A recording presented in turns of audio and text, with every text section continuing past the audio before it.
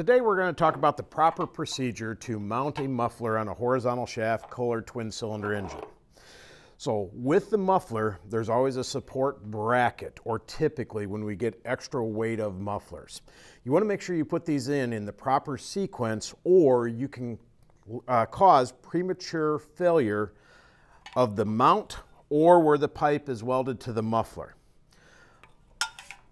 Everybody thinks, well, all you got to do is bolt the bracket to the block, bolt the engine up, run the 2 bolts into the bottom of the muffler. Shouldn't be any kind of problem after that. Well, I'm going to start these bolts in and I'm going to show you where the problems lie.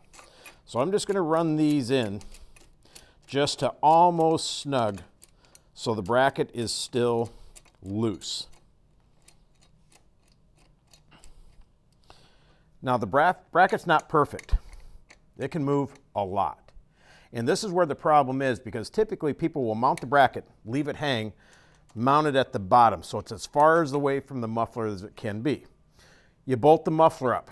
You draw the bolts up in the bracket, you pull them up tight. Well, that's pulling pressure down in the muffler, and that's what causes the breakage right near the flanges. So you want to start with this ever so slightly loose.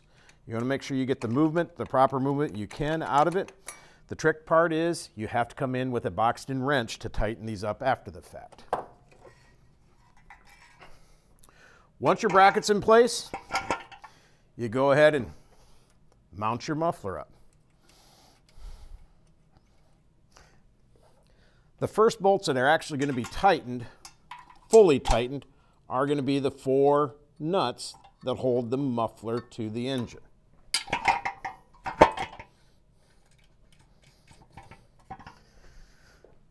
Okay, so for time purposes, I'll just run 2 of these up snug. That will get the muffler in position.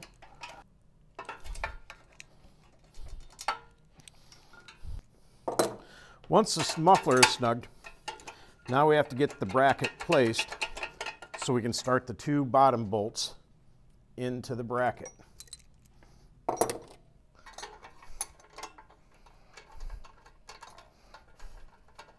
Now, once everything's snugged up to the point of being finger tight, you want to find your 10mm wrench and go in and snug up the bolts against the block itself. So, once we get our 10mm, snug up the bolts to the back of the engine plate.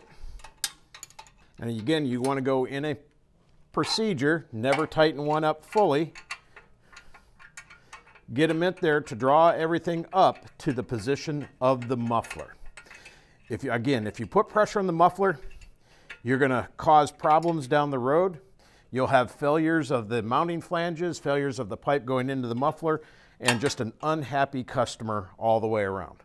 So again, put the plate up loosely, mount your muffler, snug it in position, run your bolts in from the bottom of the plate up, finger tight, tighten up the plate to the back of the engine, and then finish up by tightening up the 2 lower mounting bolts from the plate to the muffler.